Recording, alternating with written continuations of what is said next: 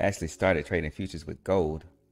That was the primary thing. And then I was like trading just about everything. I was trading gold, NQ. This is before the micros, ES, and like 4 different currencies. I was trading all kind of stuff.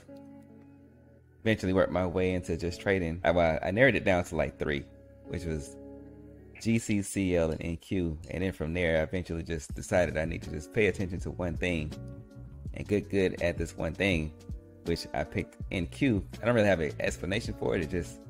I just vibrated with NQ for whatever reason. And I decided just to focus only on that one. And I've just been trading NQ ever since. I started out day trading with stocks. I started out day trading equities. And what I didn't like about equities or day trading stocks is you gotta build your watch list every single morning. And I actually wanted to learn the technicals and not have that distraction of trying to find something to trade every single morning. Now, there's ways around that, but this is my thought process in the beginning. Okay. So eventually I read a book that led me to futures. And so futures solved that problem of having to do a scan every day. But I still did have a basket of things that I was watching. And my thought process behind that was I knew that my strategy wasn't going to work all the time.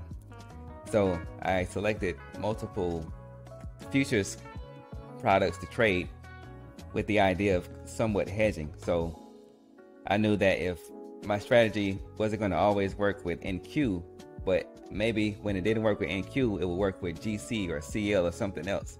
And so in a way that would be a sort of a hedge to where my losses on the day wouldn't be as bad, to the point to where I could probably be profitable overall on the day from trading all these different things. Now, what I didn't understand as a newbie was the challenge around trying to trade all of those different things, not even having a lot of experience at that time, or having a lot of experience with technical analysis and how these market works and the different market cycles.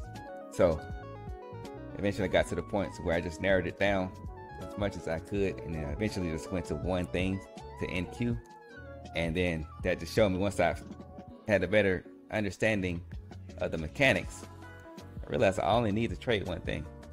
So I've just been sticking with NQ ever since. I kind of dabbled in ES and some other stuff in between there, but I've only really been trading NQ/MNQ for like the last maybe 3 or 4 years.